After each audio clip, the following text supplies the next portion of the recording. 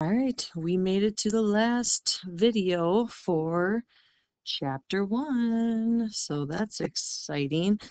There would be technically one more section to this chapter, but it's working with the inequalities, and I choose to do that once we get into our graphing unit. So here we are, section 1 night, talking about solving rational equations. So we did simplifying rational expressions. So you kind of notice there was a pattern. There was like the simplifying radicals and then solving radicals, and there was simplifying rationals and now there's solving rationals. So we are going to be solving essentially fraction type problems. Now, there's going to be two different methods that you're going to see that you might find one more comfortable than the other. But I also think knowing a good mix between the two. Method number 1 is when you can see them written as proportions. And when we are talking about proportions, we are having two fractions that are equal to each other, okay, two ratios that are equal. So number 1 right here, number 2, these are all, sorry for the little pop-up down there. These are all working with proportions, okay? So you remember seeing those probably in geometry a whole lot. I can't see if I can get this off. I don't know if I can. But we had those in geometry when we were working with similar triangles, that good stuff. I don't want to open that. Okay. Hopefully it goes off. I just opened something. Okay, there we go. Maybe that'll help.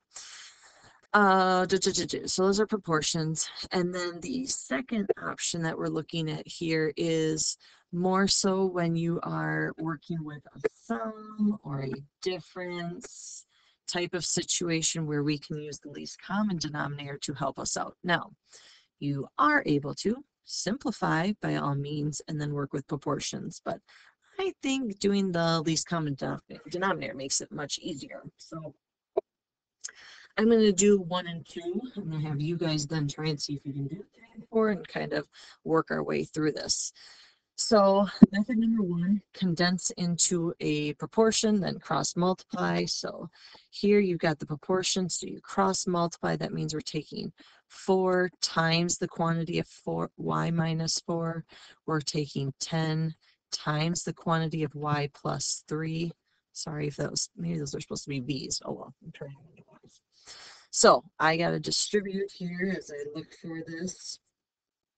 4 times y, so 4y minus 16 is equal to 10y plus 30, and now it's just a solving game.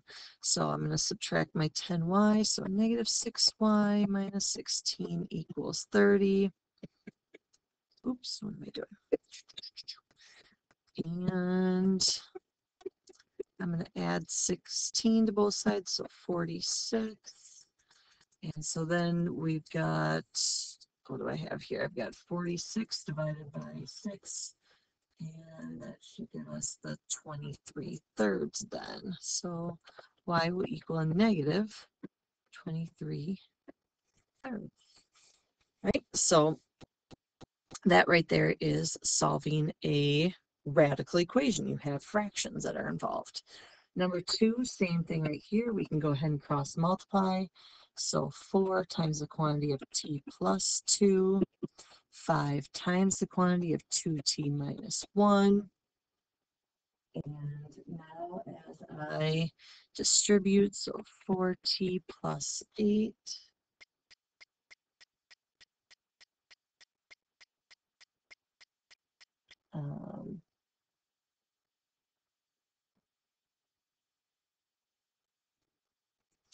And then equals, and so sorry, got distracted there. So 5 times 2t is going to be 10t minus 5. So negative 6t plus 8. And you guys know how to solve linear equations. These are kind of the real basic skills that we've done in the past. So t is going to equal 13/6. All right. So let's go ahead and see how you guys do with number 3 and number 4. Right, so here in number 3 and number 4, number 3, notice that when you do cross multiply, you do get You do have to FOIL the left-hand side there, so d minus 2 and d minus 2. So watch for that. Same thing with number 4. You have some foiling to do, and you do end up with some quadratics that you work out with. Now, one thing I forgot to mention up on top, but we don't have it in any of these situations, but it says right here to always remember to check for your solutions once again. So because when we are dividing, we do have to be careful because you guys know that we can never divide by 0. So always take a look at your denominators, and once you get your solutions, make sure that none of them, when you plug back in, you get 0 in your denominators, which all of these we are good with, but we will see that in the upcoming problems here. All right, so the other type of problem that you can work with here is you can work with the least common denominator. Now, this gets a little bit more tricky, but as you think of denominators here, you want to think about like factors, okay? I'm going to go ahead here and like take 10, for example. Think of that as 2 times 5. Okay, 5 is 5, and we got 5 times p. When we think about the least common denominator, you're trying to find the least common multiple of your denominators. So we did this before, but you want to look at what are all of the factors, all right? So in this situation here, like with the 10 right there, I have a factor of 2 and I have a factor of 5, okay? The next one here, I have just 5. And then the next one, I have the 5 and I have the p. So when I take a look at all of them here, if I look at all of the factors, a 2, a 5, and a p, that means that 10p is my least common multiple with all of these. So I am going to go ahead, and that is my least common denominator. And I'm going to multiply both sides of the equation here by 10p. Now watch what happens when I do this.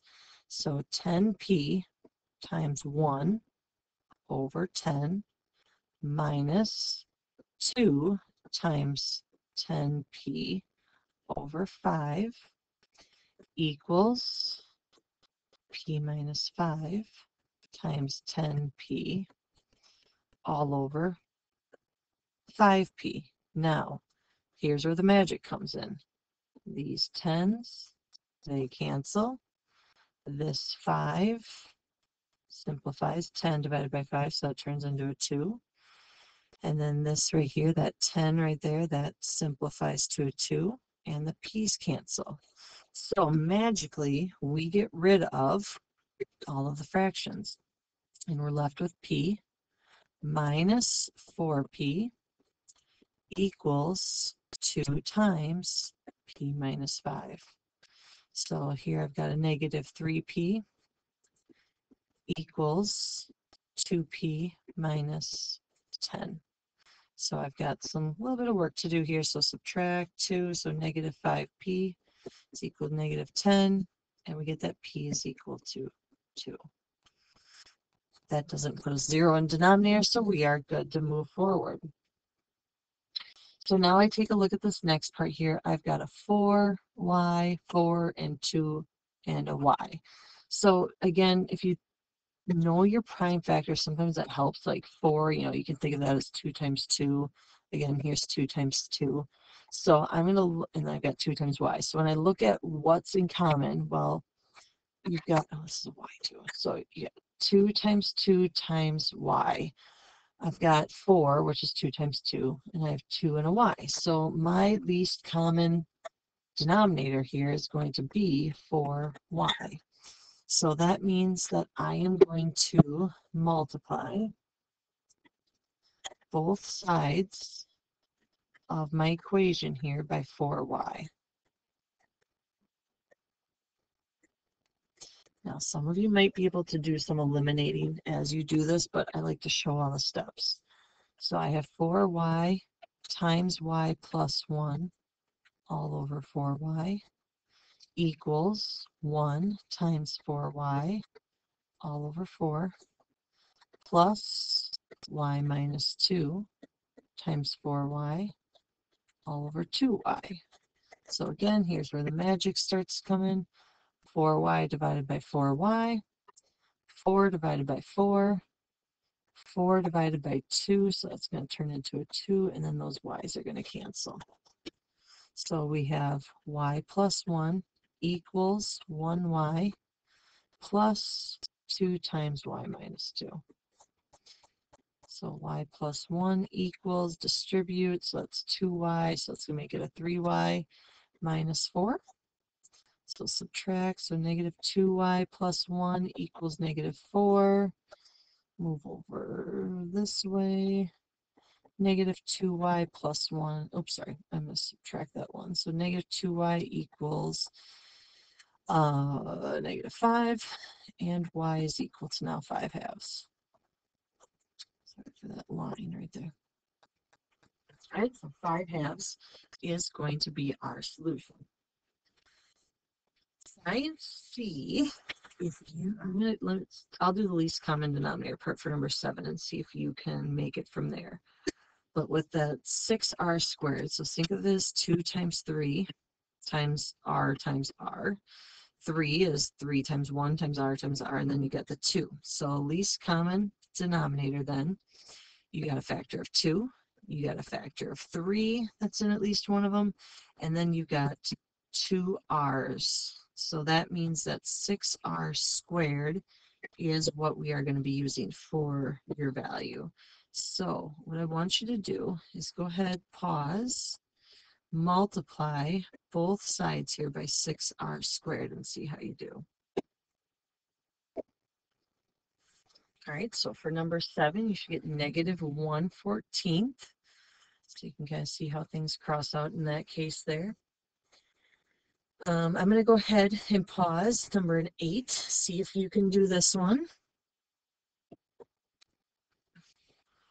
All right, so for number 8, you should get 5 halves. Now, some of you, the nice thing is you might start to see some things with this, and you might be able to forego, this initial step here of showing all that, and you might be able to, jump right down to here. So that's great if you can do that, but in the first stages, it might be a little easier to just write it out and physically see how these values are canceling out. Now, again, notice that so far our situations, we haven't had any extraneous solutions. So let's see what happens here as we move on to these next ones, which deal with some more like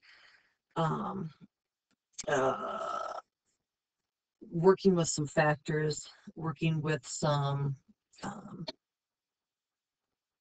binomials, things like that. So here you got 9. Now you've got some m squared minus m, you got m minus 1. So you got to figure out what that least common denominator is. So if you start by factoring, so this we can factor out m, and so now it's m minus 1. M minus 1 you can't do anything with. Here's m minus 1. So again, look at the factors that are in each denominator. So here I have m and m minus 1. So I at least know it has to be that. When I look at the middle one here, I see the m minus 1. Okay, I've already got that. I've got m and m minus 1 in that third one. So that means that my least common denominator is going to be m times m minus 1. So I am going to multiply this side here by m times m minus 1. And same thing over here on the left. So I've got m times m minus 1 times 1 all over, and I'm going to keep it as factored here, minus 1, plus 1 times m minus 1 all over m minus 1 equals 6 times m minus 1 all over, and again I'm going to factor out that denominator. Reason why I'm just doing that there is so that I can see, okay, these m's are canceling, the m minus 1 factors are canceling. It just makes it a little bit more clear on all that, and I can see that, all right, my fractions are gone. Makes it much easier for us to do. So I'm left with 1 plus m is equal to 6. So subtract the 1, and I've got m is equal to 5. Now, double check, go back up there. That's not going to have any issues, so we are good to move on. Now, sometimes like you might see like number 10 right here. Notice that I have a common denominator. See, I have the 5x or that, yeah, 5x plus 1 and 5x plus 1. If you wanted to, I mean, you can simplify that right away. I can go ahead and say, oh, that's going to be 3 minus x minus 1 all over 5x. I mean, you can do that stuff from section 1. That is totally 100% fine. But also, in a situation like this, when you see that 1, well, that's same as 1 over 1. And I know that if I multiply both sides here by 5x plus 1, that's just gonna get rid of all of my fractions right away. So they're gonna cancel here. So I'm gonna get 3 minus x plus 1 equals 5x plus 1. So it's just another way to do this. So 3 minus x minus 1.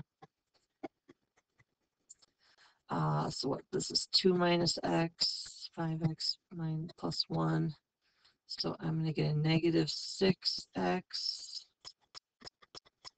Bring over that 2. So that's negative 6x is equal to negative 1. So x is equal to 1/6. Okay. I'm going to go ahead and pop down to the last two here, number 13 and 14. Call it a chapter for us. First of all, what I want to do here is I'm going to factor out this trinomial here. So this should be z, let's see, z minus 5 and z plus 2. So now when I look at my factors here, so I've got a factor of z minus 5. When I look at here, I've got a factor of z minus 5 and z plus 2. Then when I look here, I've got a factor of 2. So I need to be able to multiply all of those. That's my least common denominator that I'm working with. So we're going to multiply both sides here by 2 times z minus 5 and z, what did I say? That was a minus 2. I hope I put a minus 2. If not, change that. So 2 z minus 5 and z minus 2. All right, so now you got a 1 times 2 times z minus 5 times z minus 2. Again, you might be able to forego this step. All right, all that equals now 1 times 2 times z minus 5, z minus 2, all over z minus 5 and z minus 2, minus 1 times z minus 5. Yeah, z minus 2, and I can't forget the extra 2 that's there. All right, that's all over 2. All right, cancel some things, so z minus 5s are gone. Here, here, and those 2s are adios. So left with 2 times z minus 2 equals 2 minus, now I just got to be careful right here because it's going to be the whole quantity. And I got the 1. I'm going to FOIL all of that out. So z squared minus 7z plus 10. Now I'm subtracting all of that. So 2z minus 4 equals 2 minus a z squared plus a 7z minus 10. And now you're in the following range, which it's going to be a quadratic. I like to work with positive z squares, so I'm going to bring everything over to the left. So it's a positive z squared, bring that 7, so that's going to be a negative 5z, right? Yes. 2 and a negative 10, so that's negative 8. Bring that 8 over, so that should be a positive 4 equals 0. Do a quick factor here, so z minus 4, z minus 1 equals 0. So z minus 4, z minus 1. So z could equal 4, z could equal positive 1. So again, I go back up and I see they both work, so fantastic.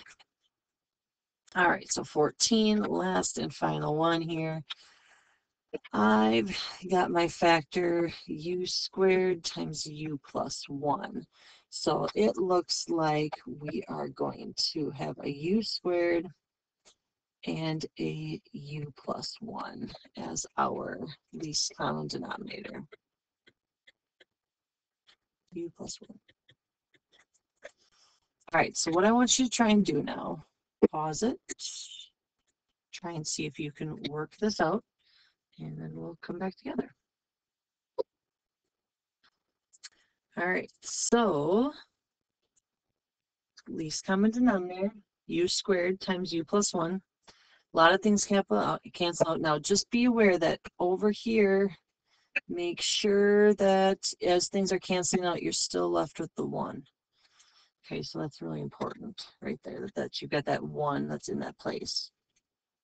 We do get a quadratic, we can work it through, and we get -1 and -2. Now, going back up, if I take a look at my denominators, notice that there's going to be an issue with one of these, and it's that -1, because -1 plus 1 would give us 0, and that won't work. So -1 is not going to be a solution. Only -2 will be a solution.